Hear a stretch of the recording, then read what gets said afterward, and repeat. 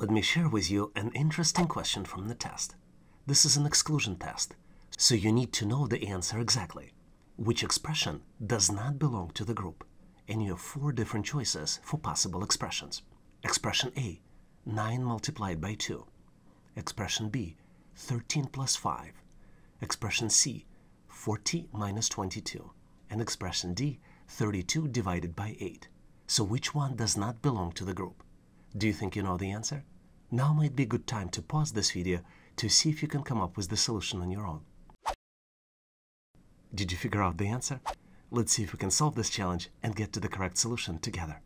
As you might have figured out by now, 3 choices out of 4 lead to the same answer. 9 multiplied by 2 is 18. 13 plus 5 is 18. 40 minus 22 is 18. And 32 divided by 8 is not 18. It's 4.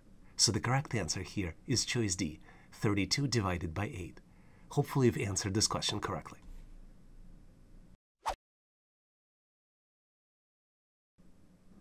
Here's the tricky question from the real test, but somehow I have a feeling that you might come up with the answer on your own. Which statement does not have any similarity with the others in the group? In your 4 different choices. February 2nd, 2020. Choice B, day 5. Choice C, was it a rat I saw? And choice D, race cars. So which statement does not have any similarity with the others in the group? Do you think you know the answer? Now might be a good time to pause this video for 20 seconds to see if you can come up with the answer on your own. Did you figure out the solution? Let's see if we can solve this challenge and get to the solution together. As you might be well aware, in English language, there are some sentences, sequences, phrases, or words that can have the same meaning even if spelled backwards. 3 of the items here fall into this category. For example, choice A, February 2, 2020 can have the same meaning even if it's spelled backward. 2/2/2020. The word deified will have the same meaning even if spelled backwards. Was it the rat I saw will have the same meaning even if it's spelled backwards. The only exception here is the word race cars. And what I'd like to point out, even this word will fall into this category if you use it as a single, not as a plural. Race car. So the correct answer here is choice D, race car. Hopefully you've nailed it and now know what to look for on the test in these types of questions.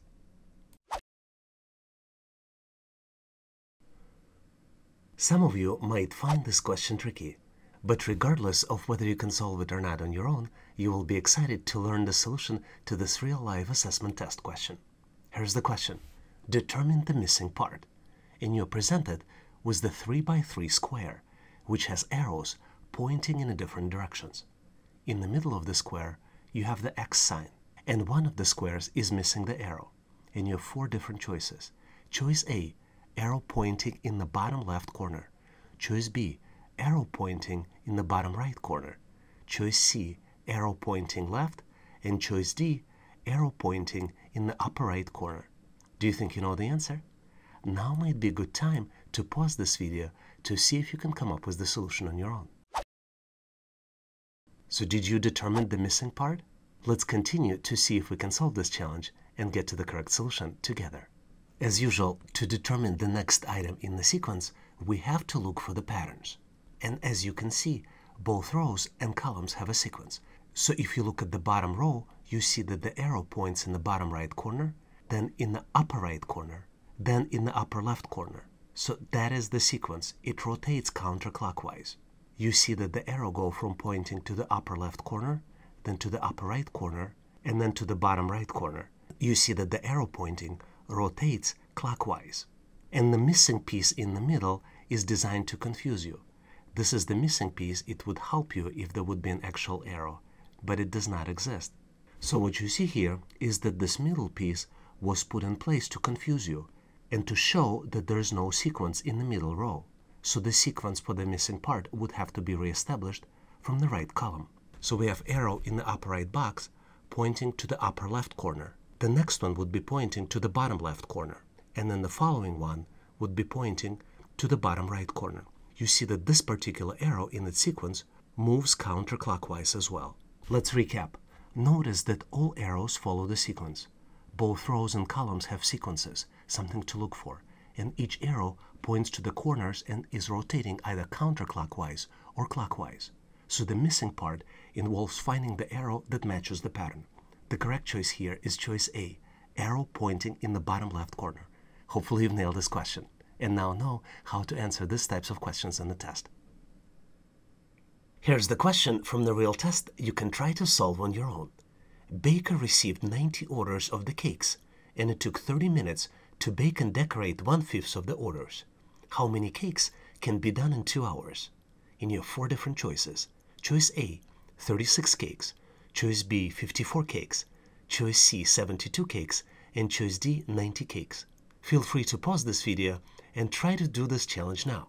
And if you figured out the answer, feel free to post it in the comments and I'll give you my feedback. Thanks for participating.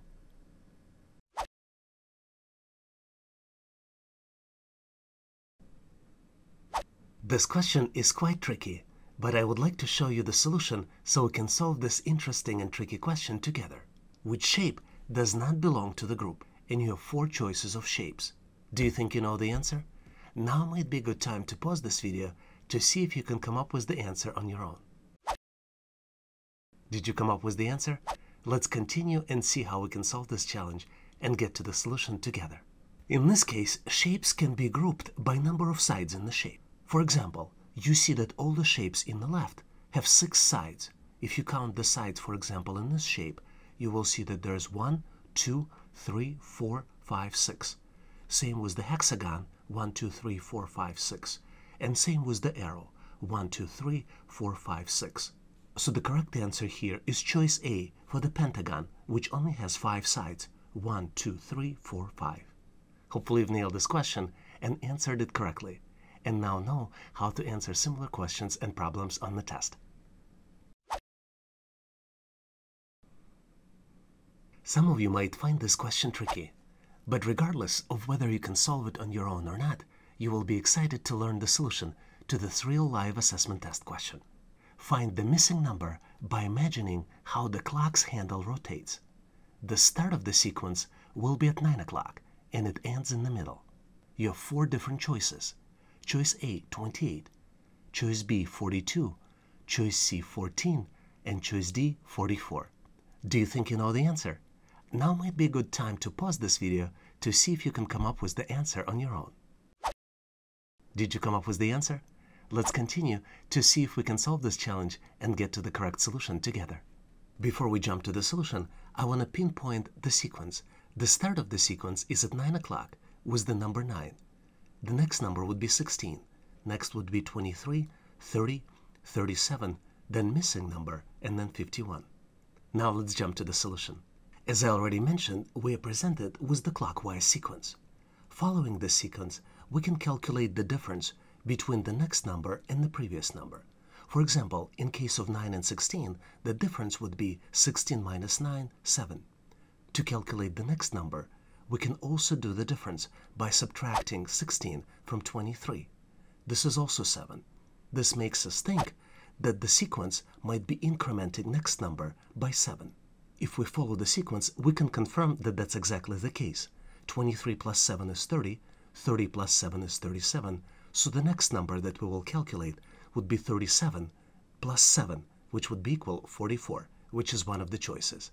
Let's reaffirm that our calculation is correct by adding 7 to 44. 44 plus 7 is 51, so that's the next number in the center. So the correct answer here is choice D, 44.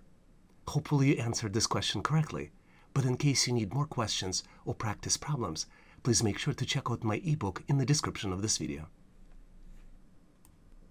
Here's the real interesting question from the test that you can try to solve on your own. Please make sure to post your answer in the comment section of this video so I can give you my feedback. Which expression does not belong to the group? And you have 4 different expressions. 6 plus 6 equals 12. Choice B, 5 plus 9 equals 14. Choice C, 5 plus 6 equals 11. And then choice D, 3 plus 7 equals 10. Do you think you know the answer? Now might be a good time for you to pause this video to see if you can come up with the answer on your own. If you figured out the answer, feel free to post it in the comments and I'll give you my feedback. I will also post a detailed answer in my future videos, so make sure to subscribe and review my latest videos on the topic. Thanks for participating. Let me share with you an interesting question from the test. I have confidence that you might figure out the answer. Here's the question. The following expressions are similar except for one. Select one item that does not belong to the group, and you have 4 items shown on the screen. 200 divided by 40, 2 multiplied by 20, 0.2, and 20 out of 100. You need to select one item that does not belong to the group. Do you think you know the answer? Now might be a good time to pause this video to see if you can come up with the solution on your own. Did you figure out the solution? Let's see how we can solve this challenge and get to the correct solution together. Interesting question, isn't it? All of the expressions have similarity, as they all equal 20%. Let's take a look at all of them one by one. Choice A, 40 is a 20% of 200. Choice C, 0.2 is already 20%. And choice D, 20 out of 100 is 20% too. Except for one, choice B, 2 multiplied by 20 is 40. So it has nothing to do with 20%, especially for the answer. In choice B, 2 multiplied by 40, the answer equals 40, which is different for the 20% answer as we identified it for items A, C, and D. So the correct answer is choice B. Hopefully you've nailed this question and now know how to answer similar problems on the test.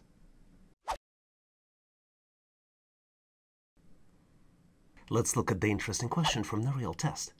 Which of the following shapes does not belong to the group? And you have 4 different choices and 4 different shapes. Choices A, B, C, and D. Do you think you know the answer? Now might be a good time to pause this video to see if you can come up with the answer on your own. Give yourself about 20 seconds to see if you can come up with the answer. Did you figure out the solution? Let's continue to see if we can solve this challenge together. As usual, you need to look for similarities. And in this case, similarity is being symmetrical. A shape can be considered symmetrical if it has a central line dividing both sides to show the same appearance. And shape B in this case is not symmetrical. So the correct choice here is choice B. This shape is not symmetrical.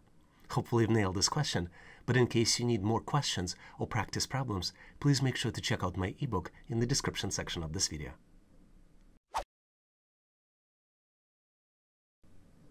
Let me share with you an interesting question similar to the ones you see on the test.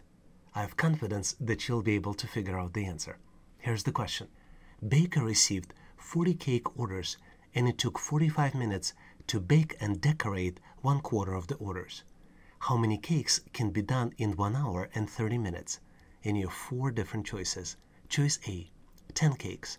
Choice B, 20 cakes. Choice C, 30 cakes. And choice D, 40 cakes. Do you think you know the answer? Now might be a good time to pause this video to see if you can come up with the solution on your own. Did you figure out the solution? Let's continue and see how we can solve this challenge and get to the solution together. To solve this challenge, we first need to calculate what is 1/4 of the cakes. We do it by dividing 40 by 4. So 10 is 1/4 of 40. If 10 cakes can be done in 45 minutes, we need to calculate how many cakes can be done in 1 hour and 30 minutes. Because 1 hour and 30 minutes is 90 minutes, which is the double of 45 minutes, then it means in 90 minutes, 2 batches of the cakes can be done. And if we can do 10 cakes in 45 minutes, then we can do 20 cakes in 90 minutes. So the correct answer is choice B, 20 cakes. Hopefully you've nailed this question, but if you need more questions or practice problems like this, please make sure to check out my ebook in the description section of this video. Very frequently, we get a question if usage of the calculator is allowed in the test. The best way is to ask the provider. Some providers allow for use of the calculator, and some of them are not. Make sure when you use the calculator that you learn how to use it in advance. Practice sample questions on the calculator and see if it actually helps you. And make sure that calculator has fresh batteries if it uses batteries. Or bring charger and connect it right before the test.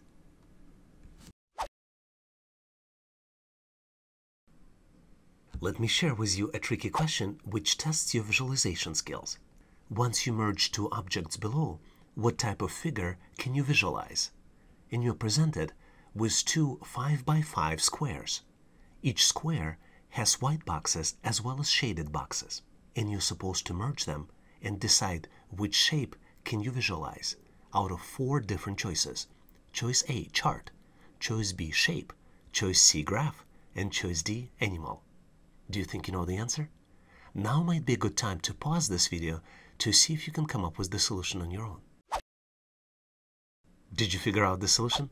Let's continue and see how we can solve this challenge and get to the correct solution together. Typically, what you do as part of visualization exercise, you need to merge all the shaded dots, like in this particular case. For example, the dot here is missing, and if you add the dot here, you will come up with the picture. When you add the dot here, the picture will start to emerge. You will also add another dot here, and then another missing dot here, and you would need to do it in your memory, because most of the time you wouldn't have any tools to do it on paper. So upon combining and merging all the items, you see that the diamond was formed, and this is the final picture of how the final shape looks like. And I already gave out the answer. The correct answer is the shape, because diamond is the shape, and the figure that combined from the shaded dots is a diamond. So hopefully you've nailed this question and now know how to answer similar questions in the test.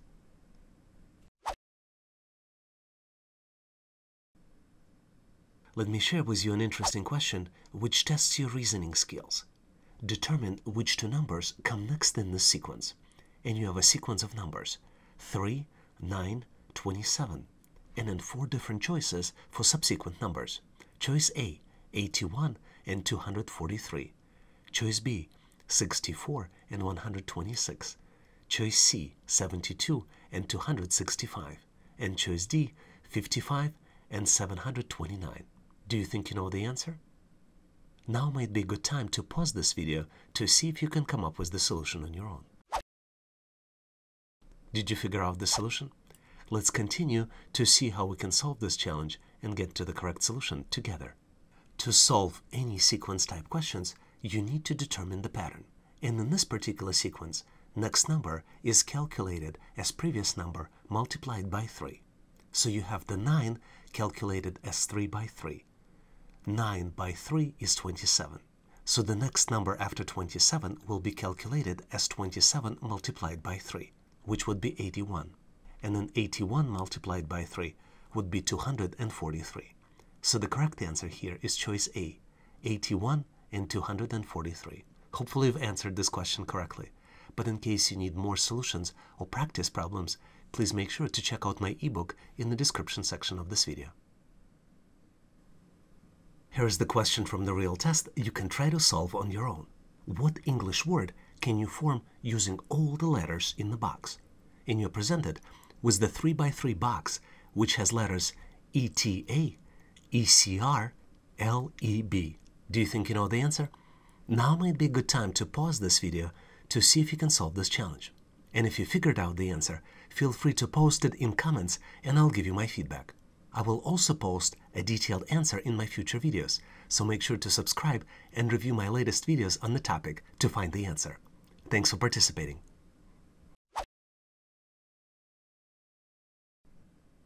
Let's review the question, which tests your verbal reasoning skills. Choose the missing letters from below to form a word using all letters presented. And you have a 3 by 3 box, which has 3 letters missing.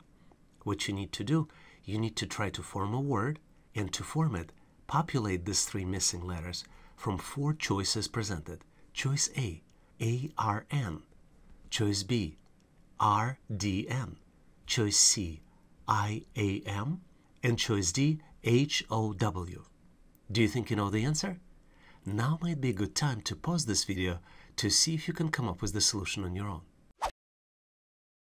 Did you figure out the solution? Let's continue to see how we can solve this challenge and get to the correct solution together. So what we know, based on the instruction in the question, is that the word has 9 letters. Typically, letters in the sequence flow to form a word in these types of questions. So in this particular question, you need to start in the upper left corner and then flow from left to right, then from top to bottom, from right to left, and again into the middle row. And once you do that, you will see that the word president can be formed. So the missing letters are R, D, N, and the correct choice here is choice B, R, D, N. Hopefully you've nailed this question and now know how to answer similar questions in the test.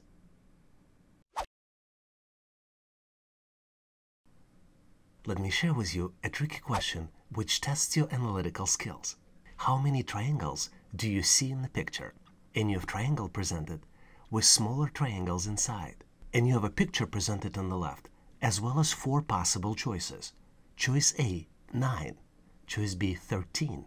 Choice C, 17. And choice D, 15. Do you think you know the answer? Now might be a good time to pause this video to see if you can come up with the solution on your own.